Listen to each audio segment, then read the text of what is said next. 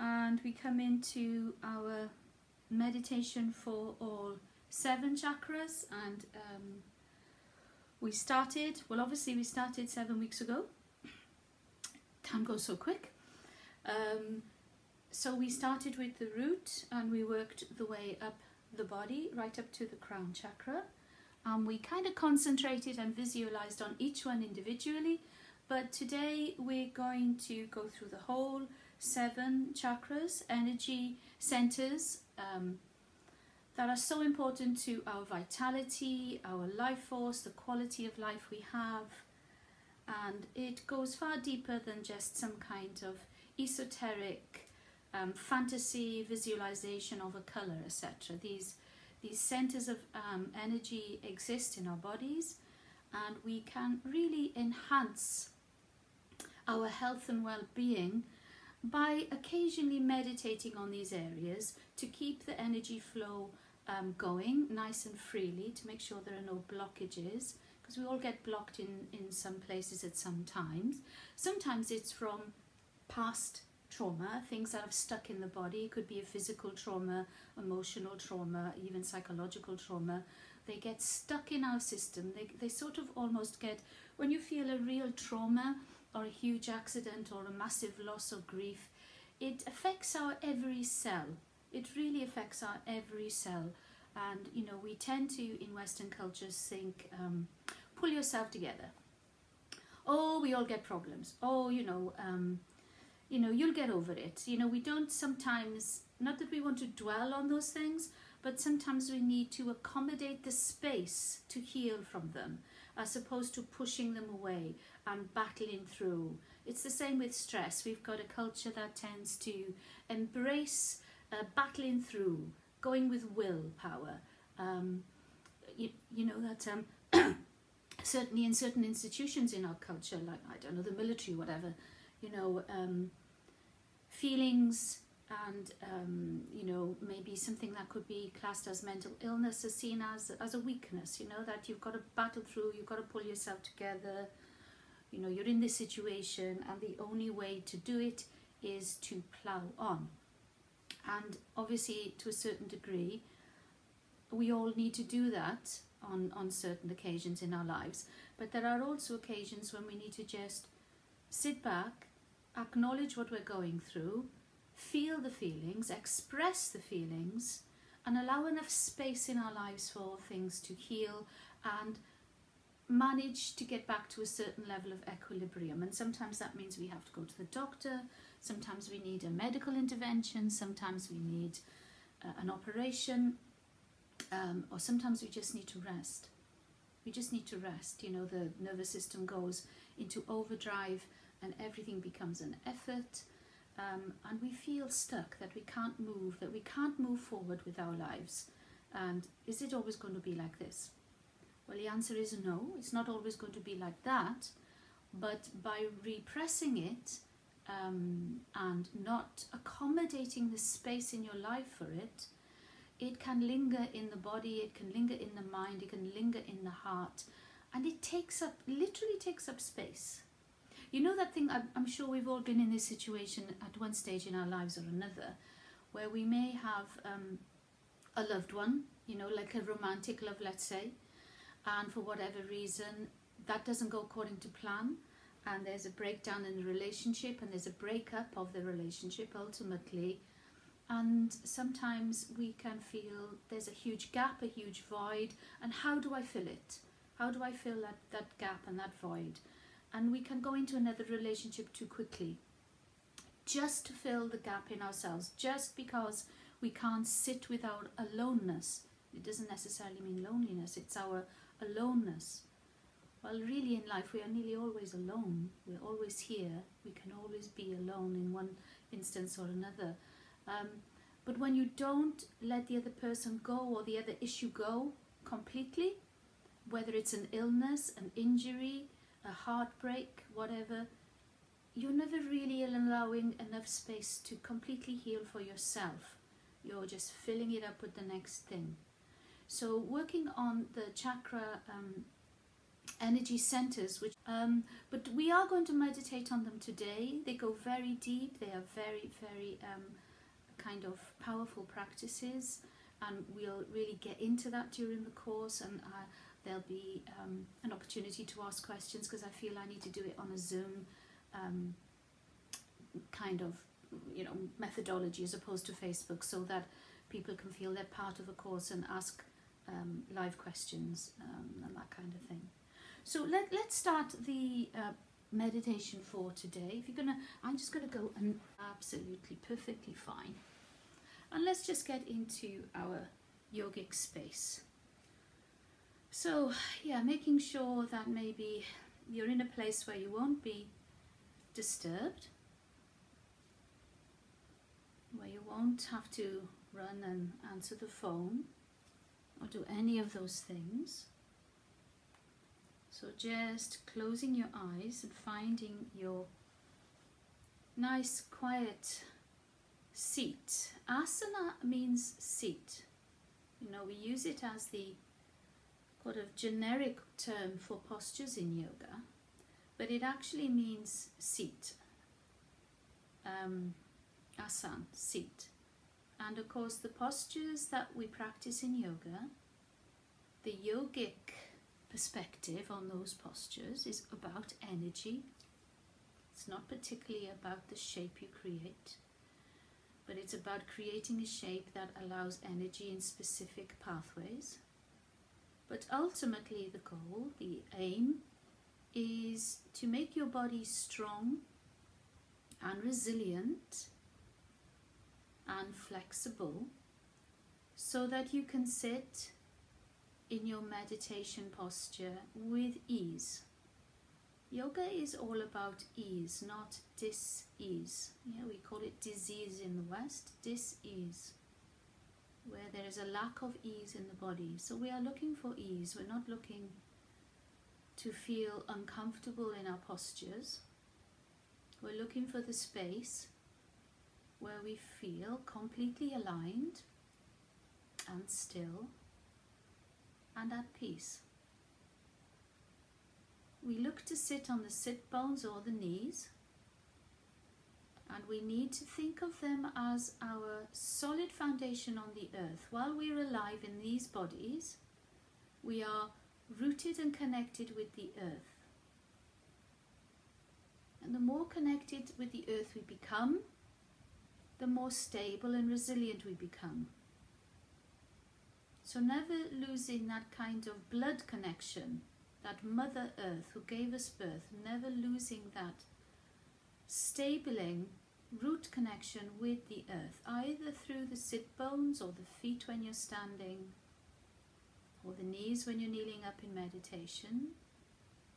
And if you get the chance, every opportunity you can, whether it's in your own grounds, your own garden, on the beach, in a park, to walk and connect with the earth, letting the feet actually touch the earth. You know how wonderful it feels to walk barefoot in the sand, or to walk barefoot on cool grass, connecting with the earth, taking that opportunity at every possible juncture, you know, walking barefoot in the house, even if the floor allows it. So your root is stable like a tree. You feel that the roots are going down through the earth. Nothing can shake you. You're as strong and sturdy as a mountain at your base. Your spine is rising up, tall and strong, but not rigid. Every inhalation you create space. So you create space along the spinal column. You don't have to kind of push the spine up. Just think of the space coming in on the inhalation. And every exhalation, just a tiny contraction of the belly. It doesn't have to be a big deal. Making you feel strong, helping the spine, supporting it. These tiny contractions of the belly over time on the exhalation will strengthen your inner core that kind of girdle that holds you up around the front, the side. So you're not just talking about your six-pack, pelvic floor, rectus abdominis, you know, your lats, the whole girdle. If you had a girdle on, one of those corsets, this is your core. It doesn't just affect the belly. So a tiny, tiny contraction of the belly supports the back. And it's a great habit to get into during your Hatha yoga practice. It doesn't have to be aggressive. It doesn't have to be aggressive at all. Over time, you will strengthen the core on your exhalation by tiny contraction. So bringing the attention again to the body. Strong, strong backbone. Rising up towards the sky with the crown. You soften your shoulders down and away from your ears. And you allow yourself to just be for a moment. Stepping into that present moment is an actual thing. It's not just Eckhart Tolle going on with gobbledygook. You step into the present moment with your heart, mind and soul, with your body. And notice the quality of the moment. You're here just sitting in your nice posture, quietening down, settling down, embracing the present moment, because it's the only moment you have. It's the only moment you can guarantee is the moment you are in. Allowing the breath to be cool right through the central of the nostrils, right through the middle. So you're just inhaling there. You're exhaling through the nostrils with a tiny contraction of the belly to remember that you're supporting your back. And it also helps you empty the lungs completely. So you get into that habit of deep, full, mindful breaths. We are really excruciatingly bad at deep breath in the West. We shallow breathe all of the time, so we don't get the maximum oxygen into our cells, into our blood, into our vital organs, into our brain. The life force on which we ride is the breath. From beginning to the end, we are breathing. But conscious breathing has a different impact. So consciously breathing. Just notice, please, how you feel in the body. What is going on? Do you need to shift your position? I am going to shift mine. Now is the time to change your position if you need to. Not looking for niggles, just allowing them to be. But if you need to accommodate something that is uncomfortable, please do so. Don't struggle. The beautiful, soft, open space of the heart on the front body, so that the ribs can expand and contract and the lungs can fill and empty to their maximum capacity. Noticing the aliveness in the body. I ask this question many times. How do you know you're alive? What do you feel in your body? It might be the subtle rise and fall of the breath in the abdomen, in the chest. It might be the actual tingling feeling in your hands, your fingers. When you bring the focus there, you will feel something without a doubt. Maybe there's a little anxiety in the tummy, maybe there's a little knot in your chest, maybe something is not quite right today. Just noticing it initially. Maybe you feel tired, or you feel cold, or too warm, or maybe you have a headache. You know, just noticing these things. They They are all signals that you are alive. But the vibrance in the body can be noticed when you focus. You take the attention to the right hand, just the right hand. Notice the sensations in the right hand, all the way up the right forearm, the right elbow, the right upper arm. Just bring the attention, the focus. Paying attention is your consciousness. It's always there, but we're not always conscious of our consciousness, yeah? It's one of those things that slips away. Up to the top right shoulder. Now the whole arm, bring your attention to the whole arm. And notice with your eyes closed and your mind's eye focusing that the aliveness is in your whole right arm that you probably don't notice. It's there. The sensations are there. Now shift to the left hand. Put your whole attention onto the left hand, the left wrist, the left forearm, the left elbow, the left upper arm, and the left shoulder. Now take the attention to the whole arm from the top of the fingernail on the third finger all the way up to the top of the shoulder, the whole arm.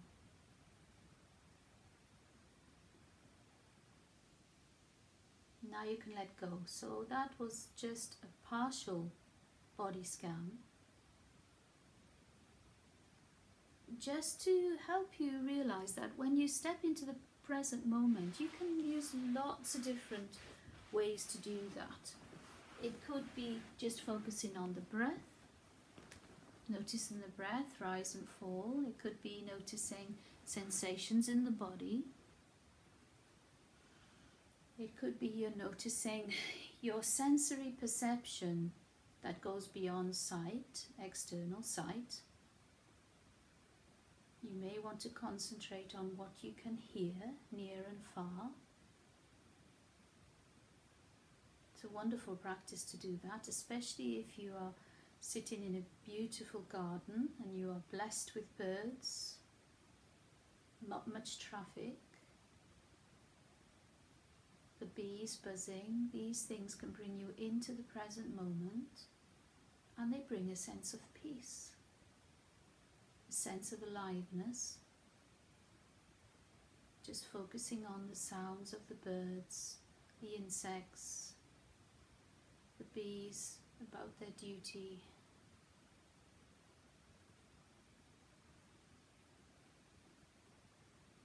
So you move from that external sensory perception and you bring it inside. And this is one of the beautiful things about meditation. It's not that you're doing anything. It's not that you're doing it right. Oh, I can't meditate. I can't do it right. It's already in you. You just need to wake up to the fact that you can go inside and be peaceful. And use the tools in the meditation toolkit to help bring you into that space of being. So bring in your hearing sensory perception inside.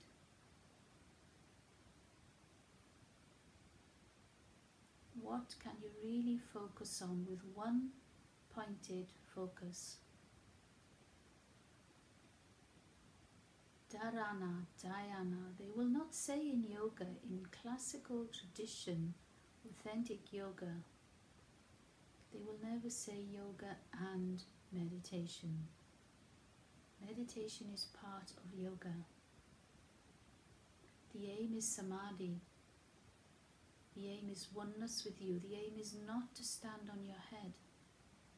That's just part of the process of strengthening, of learning. So bringing the whole sensory perception inside now.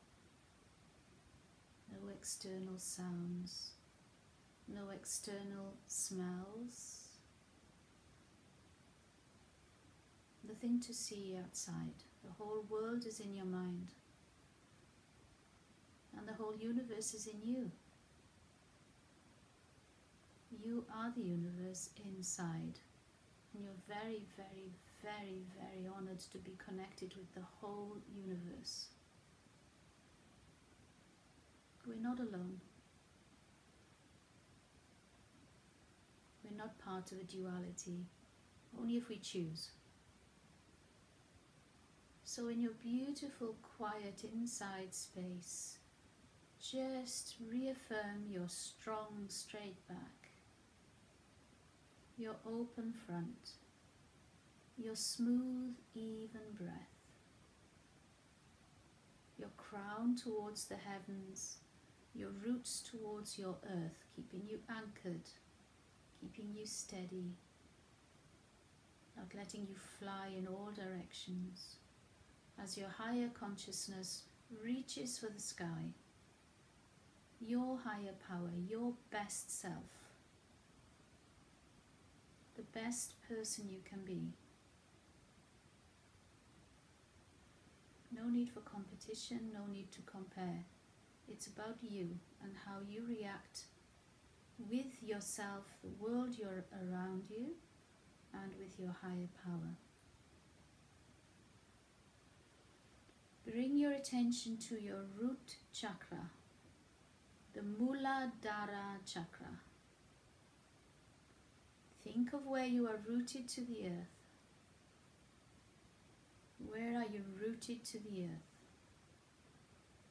The physical space is around the pelvic floor or the base of the spine, whichever serves you best.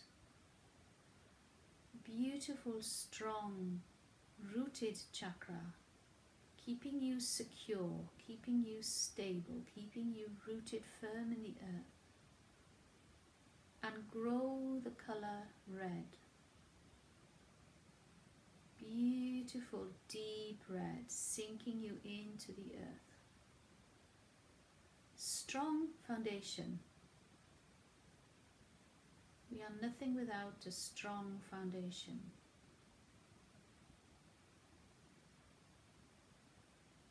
Unshakable, like a mountain. Moving up slowly along the spinal column or the front body, however suits you, to the space between the hips in the pelvic girdle. That space between the hips, right deep, deep down into the middle of the pelvic bowl. Your Swadhisthana chakra, your center of creativity. And give this a beautiful, beautiful visual of deep, deep burnt orange. And let it spread. Let it fill the whole of your pelvic bowl. Let it fill the pelvic girdle.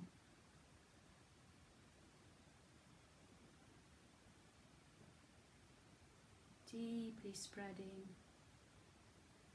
Like the sun when it sets, you know, just before it set, that beautiful burnt orange, almost red, but it's a bit more orange. Or even like the fruit, that orange, it's that orange. Bringing that into the pelvic bowl, the pelvic girdle, filling you up. Your creativity, your center of creativity. Moving up slightly now to just above the navel, to your solar plexus area, just about an inch or two above the navel.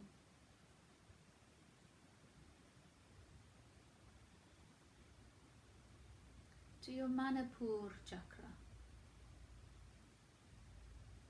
And solar plexus is a cue to the color.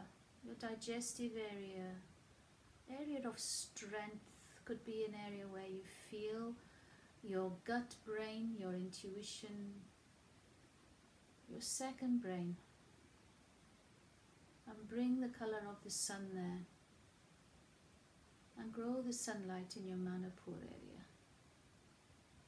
Just growing that color, making it strong and shine. Bringing a little gloss and polish to the chakra, to the energy center. Giving it the focus. It's like when you focused on your hands, when you focused on the arms, you brought energy there. You sensed you were alive. You sensed the arms existed. Well, you can also bring the mind to your chakras. Grow the sense of sunlight there in the solar plexus, in the Manipur chakra. Let it grow.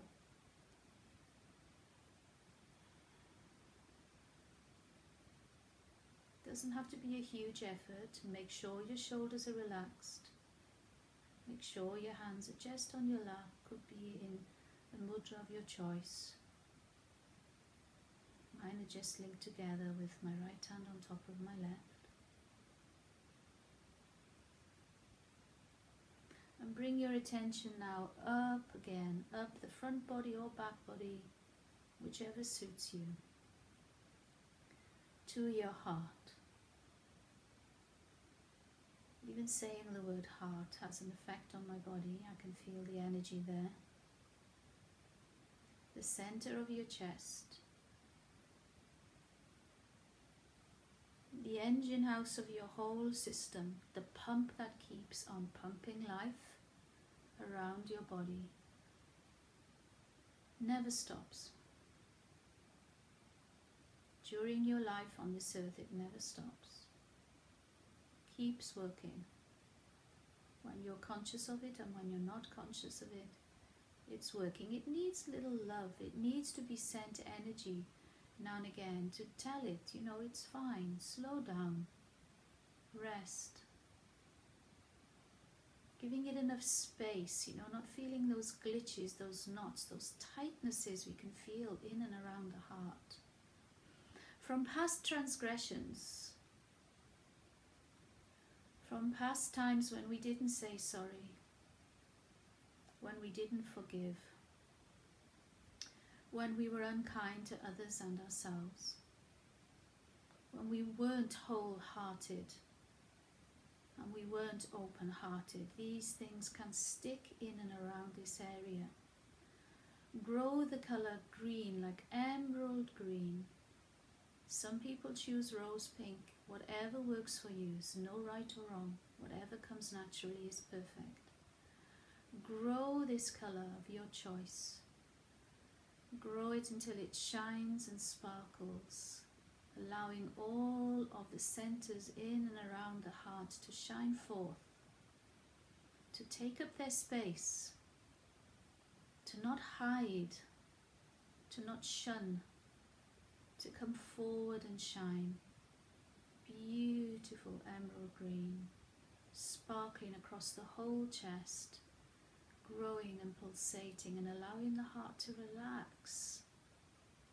This is where we hold all of our emotions, good and bad. Of course there's going to be things that are going to block it from time to time.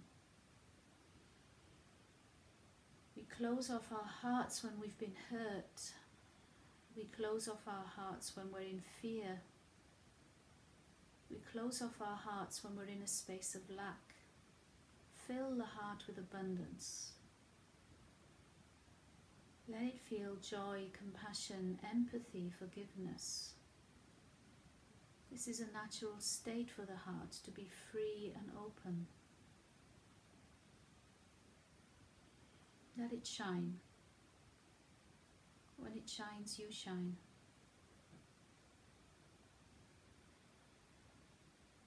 Anahata chakra, the heart center. You feel it. Let it feel free, like you've taken some cool air in. Let it feel open and spacious.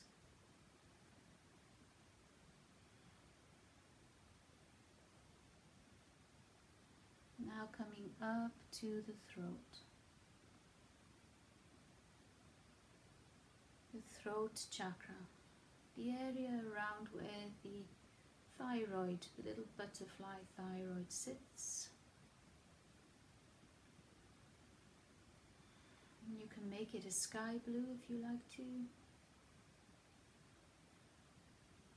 These things come to people naturally. I don't like to dictate. We have a colour representation for each chakra, but who's to say that's right for everyone? We can think of a sky blue around the throat. Clear, no clouds. The center that we can, also feel stuck around. Words get stuck in our throat. We become tongue-tied because we accommodate other people's needs first sometimes. Or we're afraid that our truth will hurt somebody else, or they will judge us. So this chakra becomes a little bit muddy, a little bit dark when we are not standing in our truth. Or when we knowingly tell an untruth. Not just petty lies, everyday lies that sometimes people have to do to accommodate this and that. Standing in our real, honourable truth, our integrity.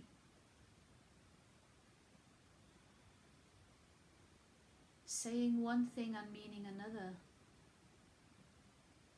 Or using harsh words, unkind words. Criticizing, judging as a first response. Some people, their first response is to criticize and judge, complaining, whinging. Woe is me. Being more conscious of your words. Being more conscious of the way you speak to yourself. So outward communication as well as inward communication. How we speak to ourselves.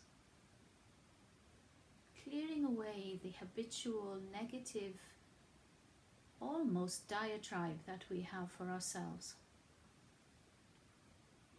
Feeling the blue sky expand and open out the throat chakra. Allowing us to feel the truth, step into it, lean into it, express it in kindness. Even our truth, when it's not palatable to somebody else, can be uttered in kindness. It doesn't have to be harsh. But you don't have to eat your words. All of these things we say, the impact. Maybe saying too much, oversharing, not having boundaries about what you say. Continual chatter. Working on the throat chakra to free up the thyroid, to free up the truth. Bringing it the attention it deserves. Singing, humming, chanting, praying, poetry, reciting, all of these things, beautiful practices for raising the vibration of the throat chakra. Because when we free the throat chakra and we stand in our truth, it frees the heart. It removes the burden. It closes off the fear. Move your position if you need to before we go to the third eye. Don't have to sit in the same position for the whole time because it's a long time. So, allowing the blue to change maybe into a more pinky purple color if that feels good. Could be a darker blue. As we move up to the Ajnana chakra, the third eye in between the brow, slightly above the brow line. slightly above the brow line, where some Indian people put their bindu. This is to not just look pretty and beautiful, which it does, the women are stunning, they look beautiful, but it's about the point of entry of consciousness. It means something. So thinking of the third eye there, and you may have read this, that, about third eye open, third eye closed. I invite you, if you ever read these things, to not pay too much attention. Your third eye is always looking inside. It's always looking inside if you are aware of it. If you are not aware of it, then it's totally closed off because you're not aware of it. So think it as an entry point of your consciousness. It doesn't have to be represented by the form of an eye. It's where you look inside to you. Your self-contemplation, your self-examination, swadhyaya.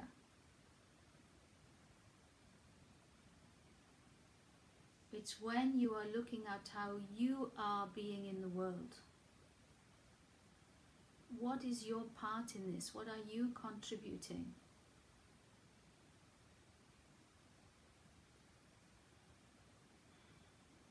Not complaining about everyone else. What about you? What are you doing? Not in a negative way, not in a judgmental way, but in an honest and open, self-evaluating way. Looking inside.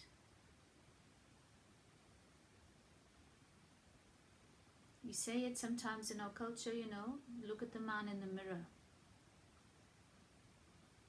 Or we say people in glass houses shouldn't throw stones. We know these things.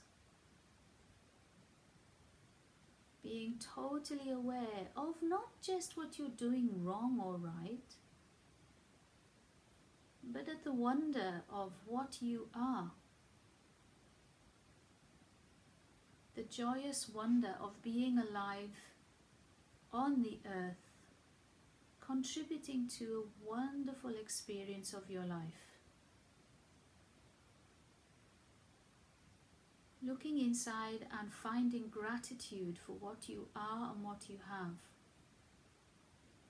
Looking for the abundance of you that goes beyond your body, that goes beyond your title, that goes beyond your identity in the world.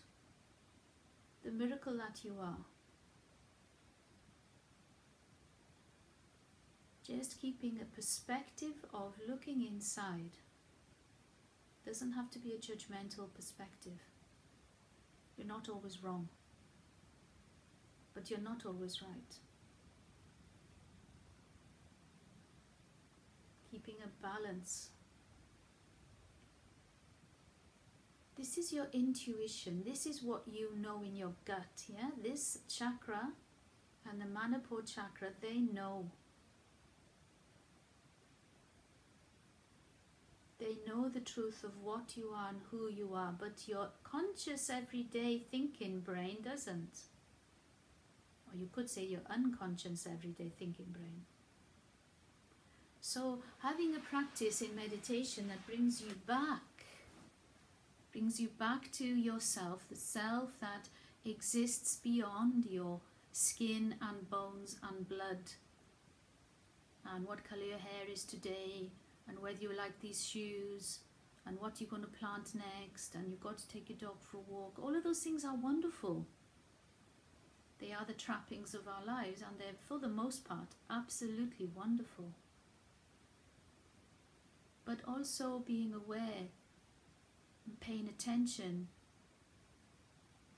to the fact that you are a divine being. You go way beyond what dress you're going to put on this morning, or what trainers you want to take running with you.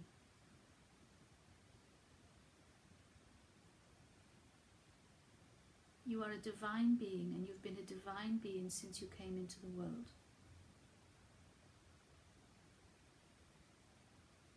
You are what lies beyond. And it's pure bliss. It's wonderful. And when you hear people say, oh, I need to come home to myself, and it may sound a little bit woo-woo and all those things, this is what they are expressing. Coming back to what we were born to be. We weren't born to be miserable and self-harming and self-judging and criticizing. We were born to be happy. So choose to be happy.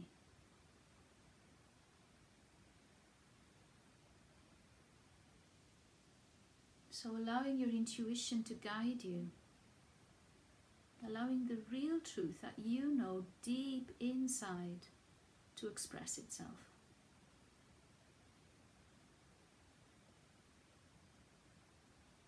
Moving up now to the crown.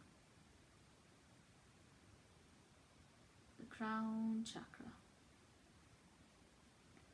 We're elevating, you see, with the chakras. We're starting with our bodily roots to the earth. And we get to the heart and the throat. And these really are linked to the physical form, our experience in our physical form on earth. And then we start rising up until we get to the crown chakra.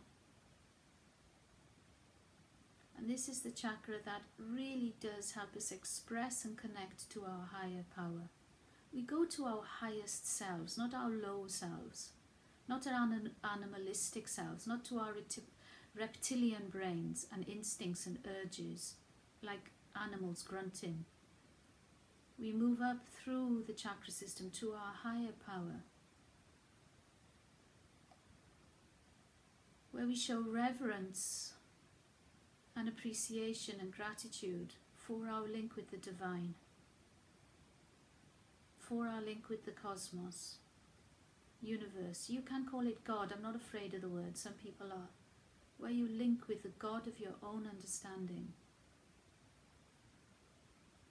And this light can be beautiful white, dazzling white light of the sun when it's, at its highest in a June day. That dazzling white sunshine. All around the crown, at the top of your head, rising upwards towards the heavens, keeping you connected upward, not letting you slip down.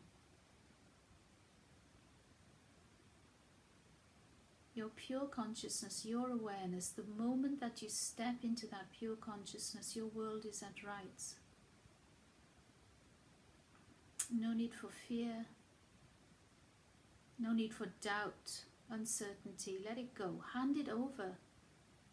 Hand it over to God. Hand it over to your higher power. Hand it over to the divine. Just hand it over. Don't hold on to it. Let it go. Let it go. There is a power beyond us that we can tap into inside ourselves, that we can trust.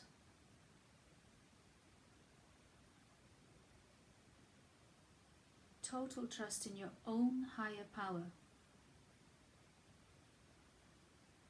None of the 12-step programs, none of them.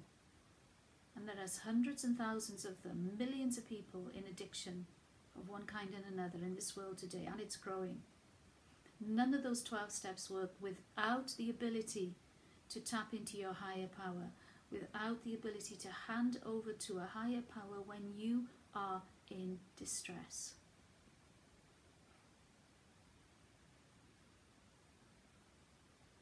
It's a very beautiful, liberating practice to hand over to your higher power. We can't do everything. We're just human. We'll just go off on a loop thinking about things over and over and over and over again. We desperately need that connection to the higher power. And it's a beautiful thing. and it costs nothing, and it's always there. It doesn't let you down. It doesn't let you down. So one more time, recognizing the 7 chakras, the root, the red,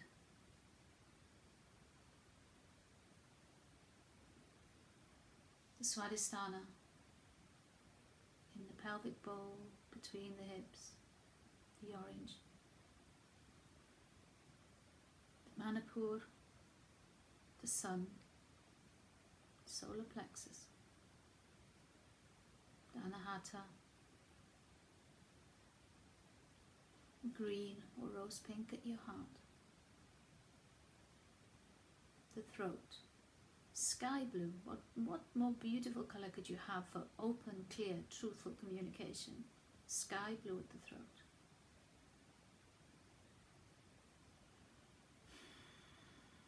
The third eye, your intuition. Could be indigo, could be violet, whatever. Whatever looks inside and turns the light on to who you really are. Who you really are. And your higher power, your divine, your bliss, pure consciousness, pure awareness. You can step into it at any time. Anytime. So we're just going to take 3 breaths together. We're going to breathe into the root, all the way up to the crown chakra, and we're going to breathe out all the way back down. We're just going to do this 3 times. So make sure you're in a comfortable position, change your legs if you need to. I ask you to bring your hands to your heart, fingers pointing skyward. We're breathing in from the root, all the way to the crown chakra, and we're breathing out all the way back down. So breathe out first, please. Breathing in, out,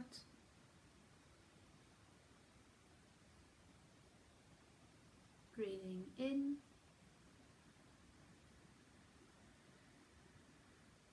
out,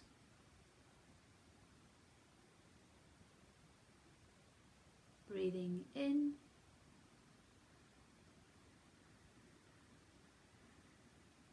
out,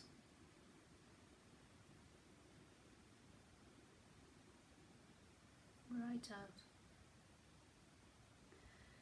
and drop your head towards your fingertips and just let the neck elongate a little bit and just enjoy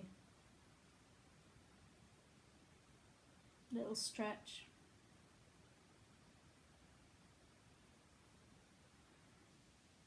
And breathe in, and you can open your eyes.